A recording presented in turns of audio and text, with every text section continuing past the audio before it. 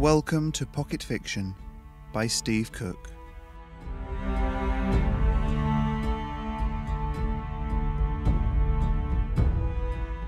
Matryoshka, Part 3.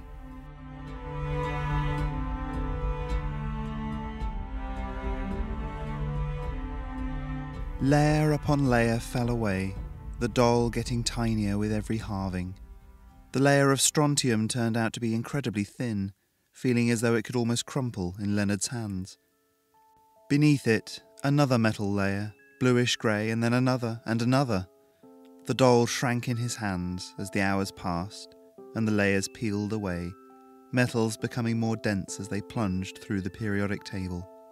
An inch, a centimetre, mere millimetres. At some point, one of the crowd watching outside dragged in a microscope and hooked it up to the camera, and when it became too tiny to be opened, someone else brought in one of the micro-manipulator sets from the lab.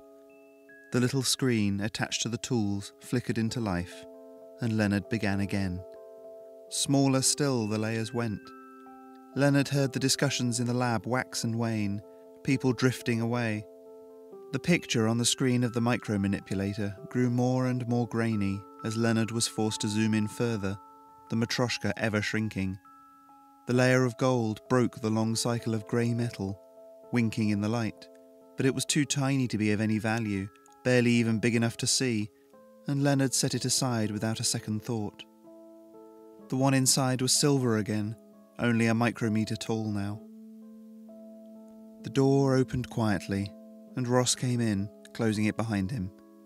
Leonard sat back, rolled his head until his neck clicked, then rubbed his face to try and dispel some of the tiredness he felt. All was quiet in the lab, and he looked at the clock on his desk.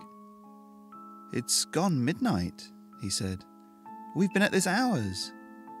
"Everyone else went home," Ross said. We should go home." Margaret shrugged. "I guess." She laid down the clipboard she'd been taking notes on and tapped her fingers idly on the top of the boxy micro-manipulator. "It's so irritating, though. I want to know what's inside it." Leonard grinned.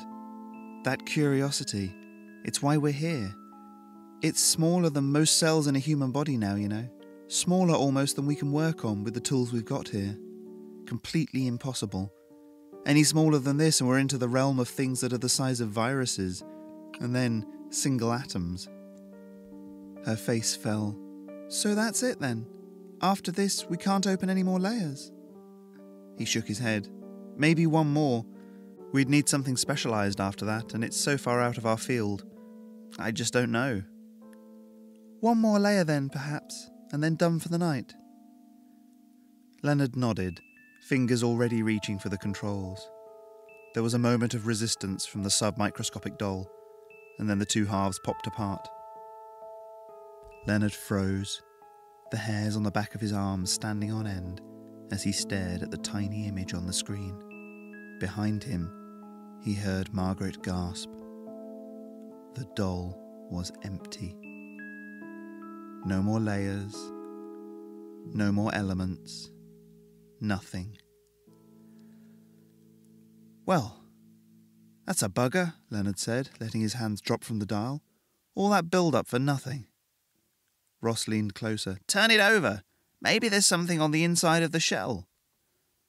Leonard did so, and what he saw sent a ripple of excitement through him. There was something there. In the bottom half of the Matryoshka doll's tiniest layer, something even tinier lay. "Can the image get any bigger?" Ross said, but Leonard was already shaking his head. They squinted, leaning closer to the flickering display.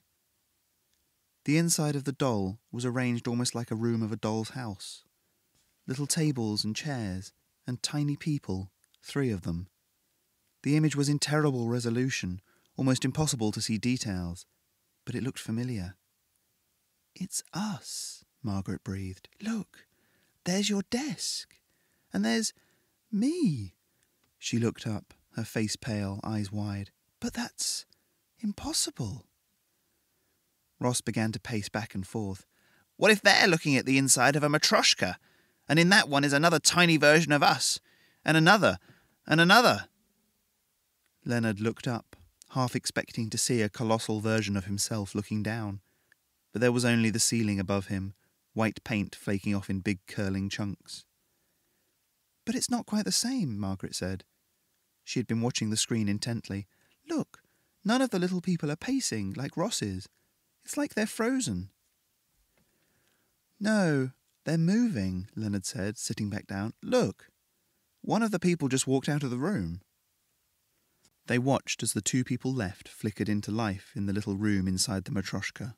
One of them sat at the desk, the other moving slowly around.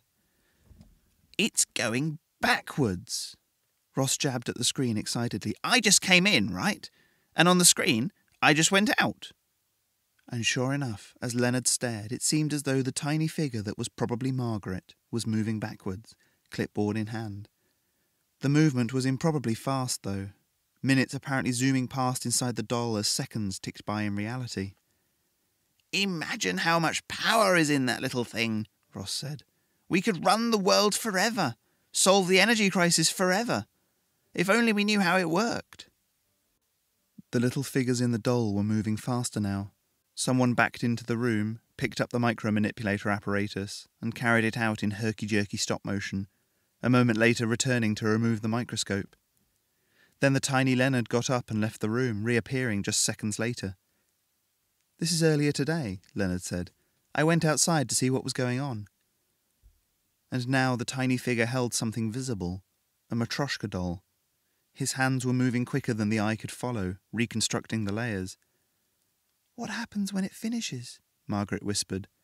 But even as she said it, the little tableau froze. The tiny Leonard was sat at his desk, alone. No Margaret, no Ross, no Matryoshka. A noise behind them, wood on metal, made Leonard turn, and he gaped at what he saw.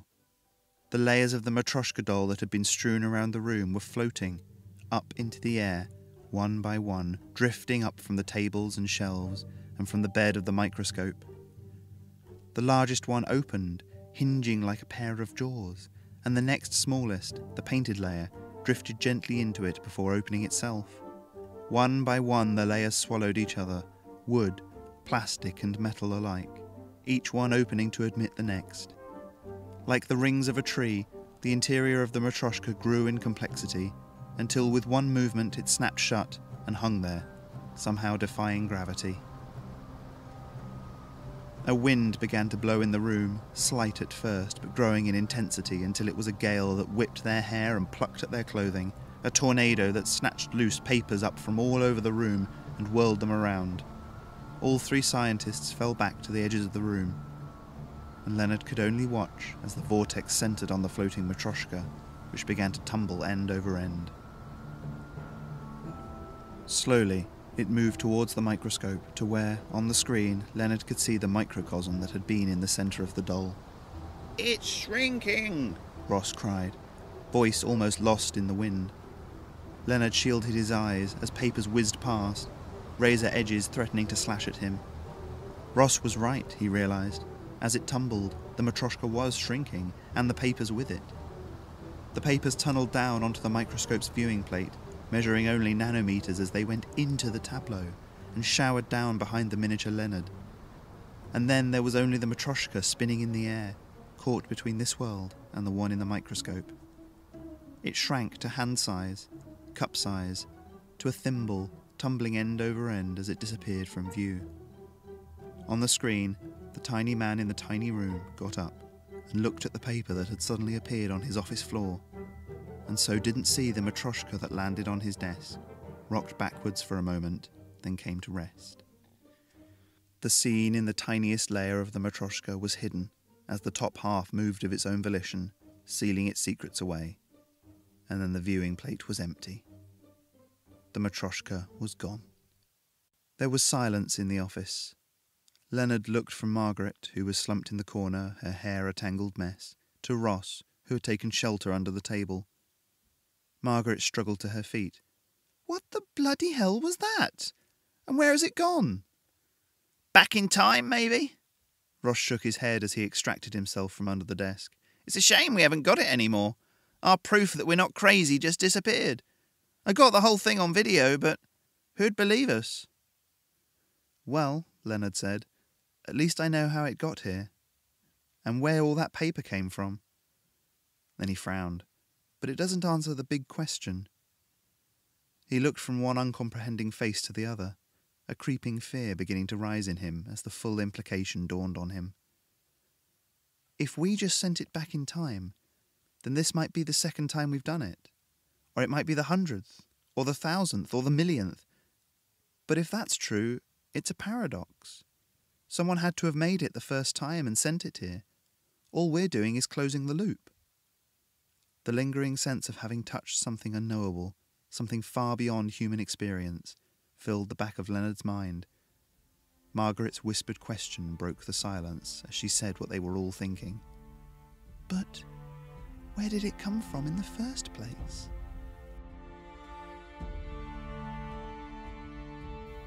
Pocket Fiction is always looking for submissions.